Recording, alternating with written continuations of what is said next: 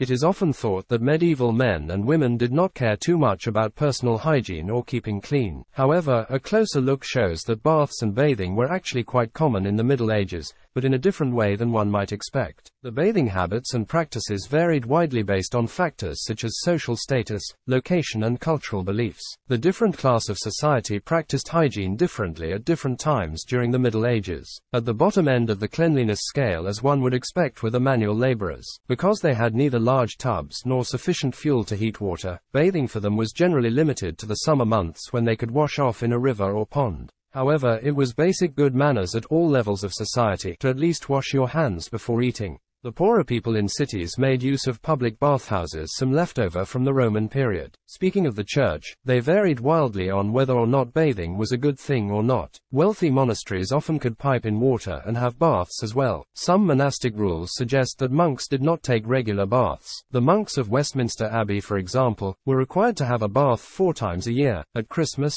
Easter, the end of June and the end of September, while some monastic orders supported regular bathing. In the later Middle Ages and into the Renaissance, the middle class was especially prone to bathing, because having a tub and the means to heat the water to fill it was a status symbol. There was rarely a dedicated bathing room in houses. Instead, the tub was brought into the bedroom, placed before the fire and filled there. For most people, having a private bath was not an option. It was simply too costly and too time-consuming to have their own baths. That does not mean they went without bathing, for public baths were very common throughout Europe. By the 13th century, one could find over 32 bathhouses in Paris. Bathing may have actually become less common among the wealthy as the Middle Ages became the Renaissance, as people began to think that bathing might unbalance the humors and lead to illness. But certainly people like Isabella of Castile, who boasted that she had only ever bathed twice, on the day she was born and the day she married, was still in the minority. Royalty throughout Europe often entertained guests with baths, often trying to impress each other with how luxurious they could make it.